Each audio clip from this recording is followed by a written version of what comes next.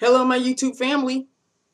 Yeah, it is Wednesday, March 26th, 2014. You did not see me yesterday. I did not go to work yesterday. I woke up in pain, back, and cramps, like both. As if one is not bad enough. No, I had to have both. So yeah, I wasn't going to go to work. And so I didn't. Called in sick. And you know when I call in sick, I'm sick the whole damn day, so no video for you. And I went to the doctor's this morning, and now it's a question of seeing a radiologist, and the radiologist may or may not, but most likely might, tell me that I've got to go under the knife. I need to think about that for a few. I'm in a little discomfort still. Apparently, it's the coccyx bone, or the bone before the coccyx, or whatever, that's deteriorating a little. But it's like a tumor, but a very benign tumor. It's kind of dwindling off. I think it's personally old age, but we shall see. I have things to think about. I've been under the knife once before. It's not a pleasant situation to be in. So, food for thought, food for thought.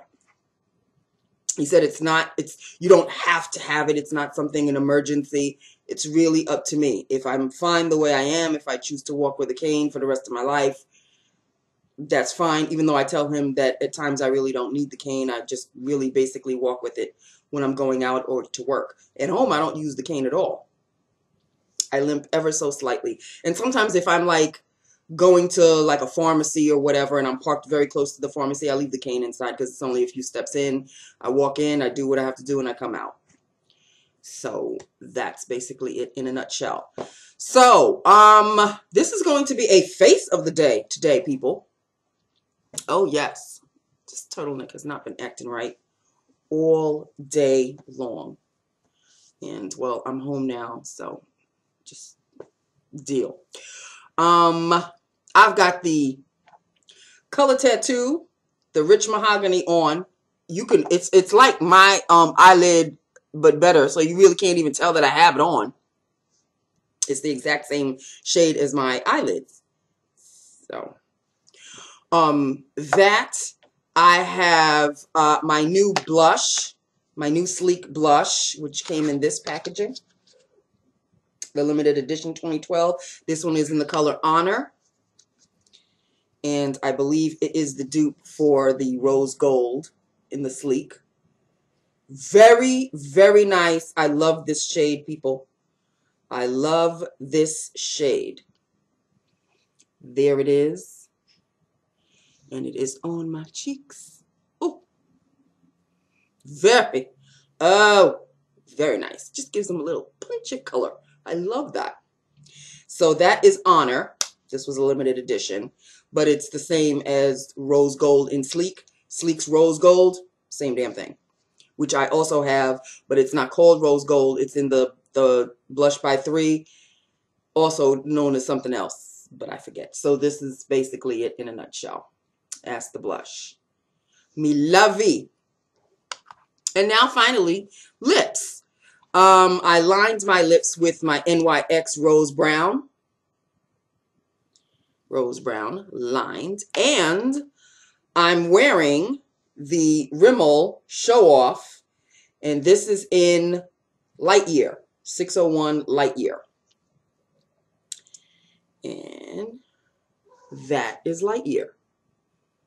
There it is. It's a very beautiful nude. I don't think it has any pink in it, not really. It's just like a kind of tan. A tan nude. Love it. The formulation of these are awesome. And they don't really have a smell that much. I need to pick up a little bit more of these. I know that they're slowly going off the shelves. And you know me, late to the party.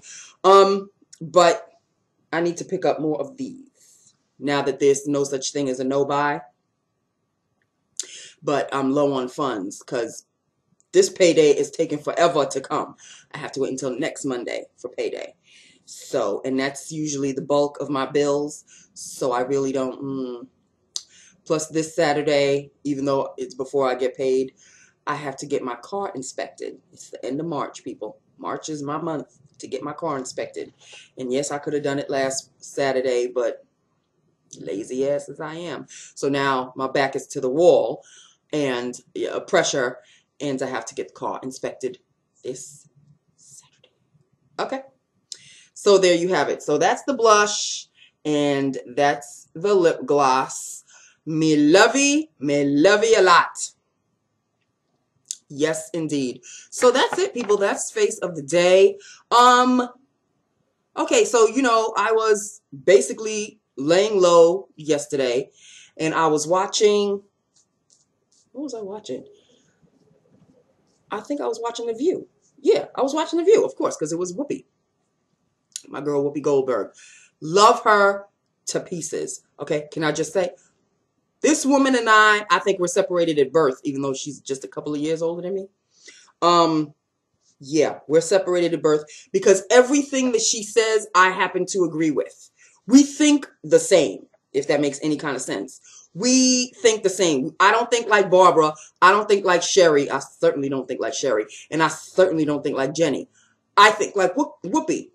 Every time they come up with a very controversial subject, you know, everybody's talking at the same time, screaming over each other and blah, blah, blah, blah, blah. And then Whoopi will just sit back. She'll sit back and then she'll say what I think. And when she says whatever she's thinking, that's the same damn thing I'm thinking. But did you know that Whoopi Goldberg has a YouTube channel? Hell to the yeah. She even told us about the YouTube channel. I think it's Riding with Whoopi or something like that. And they're just little 2-3 minute clips of her, I think, either going to work or the drive going back home. And she's in the car with her makeup artist and her agent or something like that, her manager or her makeup artist, whatever. And, you know, when you're in a car with people, subjects just come up. So it's just a topic of whatever is in the car, and then they start talking about it, and it's too hilarious. So, yeah. I was all into Whoopi yesterday because after I watched The View, I came to the computer and I did not know that she did another Whoopi on Broadway. She did two. The very first one that really catapulted her career. That was back in '85, I think. And she did one in 2000 or 2010 or something like that. Whoopi on Broadway. And the whole show is on YouTube. So I watched the whole damn show. I fell out. She is so damn funny. But she's the type of comedian, and her comedy is the type that, you know, she does say foul words or what have you, but she'll make you laugh, but at the same time, she'll make you think. And I love that kind of comedy. Her and Lewis Black. I love those two guys. Lewis Black, and then there's another one. He's got a show on Comedy Central. He's got white hair. I forget his Bill Moyer or Bill Maher. I think that's his name. These are the type of comedians that I like because they deal sometimes with politics. Well, mostly Lewis Black and Bill Maher definitely deals with politics. And they do stand up sometimes. But even when they have a show of their own and they have guests, they'll say something funny, but it'll also make you think. They'll give you something to laugh about. But while you're laughing, you go, oh, wait, that's funny. But wait, what she's saying is true. Or, oh, wow, I never thought about it that way. I love that kind of comedy. The comedy that just makes you think. I don't like brainless, you know, comedy. That's why I don't watch comedies on television. I really don't. I can't think of one comedy show that I watch. Because to me, my opinion, they're brainless. They're just hee hee ha ha. And they got the laugh track sometimes in the back. And it's like they force you to laugh at it. And I can watch a whole show, a comedy or whatever. Like if I'm at somebody's house or whatever and I have to watch whatever they're watching. And they're watching comedies. They're cracking up. And I'm just like, oh, was that supposed to be funny? Oh, was that funny? So it's not that, you know, I have a nose up in the air kind of a thing, because there's a lot of people that tend to think that, well, if you don't watch any comedies, you must be, you know, one of those drama people and you just only watch drama. Well, yeah, I do only watch drama. I'm sorry, but it's not because I'm snobby over comedy. Give me something that's worth laughing about, and then I will watch it. But, you know, shows like That 70s Show, when it was on, is it still on? I don't know. Shows like that. I mean, I'm happy for Ashton Kutcher. That's the show that's catapulted his career and all of that. But I did not. No. I don't watch comedies. I'm strictly drama, suspense, that kind of thing, thriller. I'm not a comedy person. Even though some people tend to think I'm funny, I'm just being me. You know, I like to make people laugh. That's the funny thing. I like to make people laugh, but I don't like to watch comedies. Then again, I'm not a comedian. I'm just being me. So, you know, whatever. So I just wanted to share that. Now, here we go on part 2 of the Real Housewives of Beverly Hills, the part 2 reunion. People are they're just crazy and they're stupid. That's all I have to say about the reunion. Now, can we talk about the Real Housewives of New York City? Holla. Yeah, remember her? Okay. Yeah. Okay. There's this new chick. Her name is Kristen. She's a model. And apparently her husband had entered some race in the mud kind of a thing, and she didn't want to do it, but she did it for her husband. Now, before the race started, she told her husband, "You will stick by me, right?" And he's like, "Oh yeah, we're going to race together and I'll be right by his side and don't you worry about a thing." Boom. The gun went off or the bell went off or whatever. He done left her ass in the dust. Literally. She was left in the dust. Heather wasn't even having anything to do with her because Heather was with her husband. And Heather is the type of woman who's very competitive because she was raised with a lot of boys. So she's that girl's guy. You know, she's that. He always does that. He always drops my glasses case. It's like in his way for some reason, and it drives me insane. I'm very pissed off at him right now. But, and if I look at him, he'll go look all over the place because you know he's guilty as hell. Yeah, you know you wrong. You see? Just ignore my, right. Why is it on the floor? Was it in your way? It wasn't bothering you. Why is it on the floor? Now you're trying to play it off like you hear something. I love him. I really do. But there are times when cats can be quite annoying. And when he does that, there's a table in the living room. There's a box on that table. Every single time he hops on the table, that box happens to always be in his way. He just nudges it until it falls. And then he goes off. Like, okay, I've accomplished my task. I'm done now. Okay, can we get back to what I was talking about? Heather and Kristen in the mud race. Well, finally, everybody had finished. Kristen's husband finished. Heather's husband finished. And then they were trying to cheer Kristen on, and she finally finished. The husband was like, yay, honey. She was like, get the hell away from me. I really don't want to talk to you right now. She was pissed off as hell. And he was trying to tell her, you need to suck it up. And, you know, this is the type of activity where there's no crying and this, and that. She goes, I didn't want to do this in the first damn place. I did it for you. Before the race, you said you would stick by my side. The second the gun goes off, there you go. Left me behind. And she started to cry. And then Heather, you know, when they do that, the little interview thing, she was like, you can't be crying in this. Yeah, there's no such thing as crying in a mud race. You have to suck it up.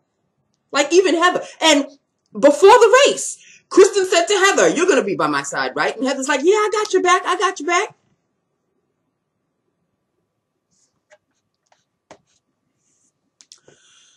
Then it was Aviva and Carol. Aviva, I have a feeling she's got a screw loose. She really does. She has a screw loose because she is convinced that Carol did not write her own book. I'm sorry, but Carol is I don't know, writer. She is a journalist. That is her career. That's how she got started. Broadcast journalism. Journalists have to what? Write. Yes, they have to write. She is a writer. Now all of a sudden, Aviva Dunn woke up one morning and she said, you know what? I want to write a book. What do you write about? What book do you, what are you going to write about? And I'm on Carol's side 100%. You have never worked outside of the house ever. What are you going to write about how you lost your leg? Okay. And what demographic is that going to reach? Carol has substance. She has topics to write about. Aviva, you going to teach us how to be rich? What? I don't. So they had a blowout because Aviva's going around telling everybody that, oh, Carol didn't write her book. She had a ghostwriter do it. No, she didn't. Even Carol was with her editor and she snapped at the editor because it was the night before the party, the night after the party where they went to blows. And, I guess the next day she had to go see her editor and she's finishing up another book of hers. And she was telling the editor about the situation, about this Aviva chick going around telling everybody that A, I have a ghostwriter, and B, her publishing house, as if Aviva has her own publishing house, turned down Carol's book. And Carol's like, there was a bidding war on my book. There were more than one publication bidding after my book. They didn't turn me down. They were bidding for it and they lost the bid. There's a difference between losing the damn bid and not wanting my book. If they didn't want the damn book, they wouldn't have been in the bidding war to begin with. What the hell is Aviva's problem? Aviva's jealous is what I think it is. And Kristen had a lunch date with Aviva and pretty much told her so in a very nice way. In a very nice way. She just said, from what I see, because I'm the new chick on the block and I'm just, trying to get to know everybody. From what I see, I think there's jealousy involved. And Aviva didn't want to hear nothing about that. And then when Kristen mentioned that, Aviva turned to her because they met in Central Park. Aviva turned and she said, oh, look at the turtles. Aviva doesn't like to be wrong. She doesn't like when people point her out to be wrong. And when it's a one-on-one situation, she'll either start to yell or she will try to change the subject. She's the one that looks stupid. She's the one that looks stupid. Nobody else does. She's trying to make somebody else look stupid? No, she's the one that looks stupid. What else was going on? Ramona, she's having a hard time letting go because her daughter is going to be going off to college. It's time to snap the umbilical cord, time to let the child go. Okay? Because I forget what her daughter's name is, but she has no problems. She's like, I'm ready to go and I'm going to prom with my girls. And then her and her girlfriends came to the house and wanted to show Ramona their prom dresses. And Ramona's daughter is just all in red. She's got a beautiful dress. And as soon as the girls came out, here go Ramona in tears. And oh my God, it was just yesterday you were born. And this, and that. Okay, I'm not a parent. I don't get it. I mean, I can't really say that. I get it. I do. I mean, before you know it, time flies and your child's grown. I see this through my own family. My family, my cousin that I had, dinner with last month or whatever. I remember him still at the age of 12. Now he's 30-something. And where the hell did the time go? He was a pain in the ass when he was younger, by the way. Anyway, so that was going on. Did I pretty much cover everybody? Sonia, there's really nothing to talk about Sonia. She's hiring a new intern, and I don't know if she wants to scare the intern into leaving or you know, because she's constantly talking about, well, this is what I don't deal with this, and I don't deal with that. And then there's another intern who's been with her for a while. He's a male, and the one that she's hiring is a female, and you know, she's talking about, I want this done. I like this the way this is, and you can't do this. And so she said, well, if you come back tomorrow, then I know that I didn't scare you off. And the intern was like, no, I'll be here tomorrow. But that child was scared out of her mind, okay? And we're dealing with Sonia. So this is, you know, rich people sometimes are a little eccentric, and they're a little out there. She's one of them, and I really wish this new intern well. That's it. I have covered everything from Real Housewives of New York City, okay? That is all. Next week, I think we finally see the Contessa. She's back, so we'll see what's going on with her. I don't know. These women crack me up. It's my guilty pleasure. All of these Real Housewives shows are my guilty pleasure.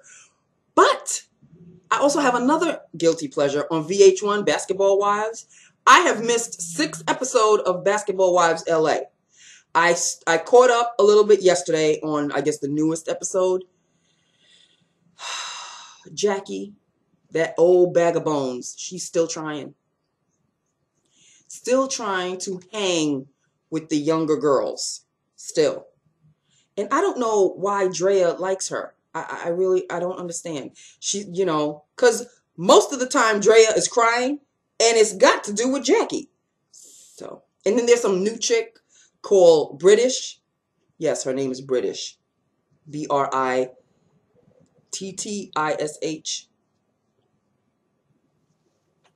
I mean, weaves galore, wigs galore. Not one of them wears their real hair. It's just annoying. But I watch that one anyway. The one I really watch, LA, I can take a leave. The one I really watch is the regular Basketball Wives with my girl Tammy Roman. Last season, you know, she'd come to her senses and everything, and so it really wasn't that good because she didn't get in anybody's face, and everybody was acting kind of normal. So the season was kind of bland. Not that I am looking for the show to have beef with one person or another, but usually they do have beef with each other. But Tammy is seeing a psychiatrist or I don't know, some kind of a coach to contain her anger, because Tammy will go from 0 to 1,000 in less than a second if you don't treat her right. So, yeah. And then Evelyn, well, Evelyn had to tone it down a little bit too, because no sooner was she married to I forget the football player's name, then not even 6 months in the marriage, he knocked her over, like head-butted her and gave her a bruise, and she asked for a divorce. And well, what do you expect when on your first date you sleep with the man? Oh, she thought she was just oh so cute. Ocho Cinco, that's his name. Ocho Cinco? That was him. Yeah, I don't know why. Well, I know why. Because she was a good piece. Basically. Let's just put it out there. She was a good piece. Hey, any guy is going to want to, you know, have more of your juice if you're giving it to him on the first date. So I don't want her acting all surprised and, oh, I didn't know he was like that. Of course you didn't know he was like, you didn't know him. You didn't know each other. And what you did know, he was always getting on your last nerves because you knew that he'd had a roving eye. You ain't the first. Oh, behind her back, he was sleeping with Jane, Janice, Joanne. He was sleeping with every single woman on the planet. What, you thought just because he put a ring on it, you're supposed to be oh so special? We are dealing with a football player. We are dealing with a guy who's got an ego the size of Texas. And you think you're going to be all that in his eyes? Anyway, that's it, people. I'm going on and on and on and on. On and on and on. And the beat don't stop to break of dawn. Okay. You know, I'm quite eccentric myself. Okay, that's it. That's all. This is look of the day. I kind of like it. It's very neutral. The only thing is I wish this was a little shinier. It's supposed to be a lip gloss. It's a lip lacquer. It's a lip lacquer. Thinking lacquer would mean shine, but it's not drying. It stays on your lips forever and a day, but it just doesn't give me any. It's business, it's work business shine, but not really. There's not even any real shine to it. In any event, I love it. I love it so. And that is that with that upon that. Okay, people, hit me up. Let me know what you think. Let me know what you think of everything that I was talking about, because, you know, I was talking about Whoopi and I was talking about television shows and face of the day and all of that. So there you have it. I love you. I love my YouTube family. Hit me up. Let me know what you think, and I will talk to you hopefully I was going to say tomorrow, but tomorrow's Thursday. If you don't see me on Thursday, you'll see me on Friday. Okay? I love you. Bye now.